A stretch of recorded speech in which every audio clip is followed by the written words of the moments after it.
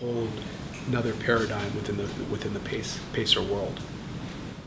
So the top one I see move. Yeah, I saw the top one. Yeah, the top one bent, but that's the only one I saw.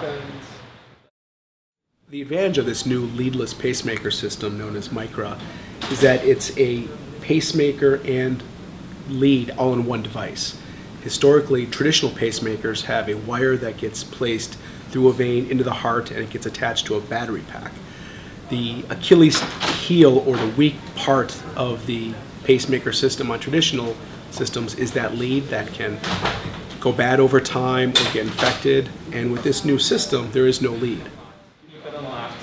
Justin, you pull the catheter back while you took that? So there are these little metal tines on the end of the device, and they secure into the trabeculae, or kind of the web-like muscle fibers within the heart, and it just grabs hold and eventually fibroses into the heart. Once the device gets secured into the heart, there's a little electrical impulse that the device generates that then will pace the heart. That's how pacemakers work. And traditionally, the battery is separate and the wire or lead is separate. This is all one self-contained device. Let's try it in a different view. What we can do is just a really quick snapshot, and then... Oh no, go Ari over there.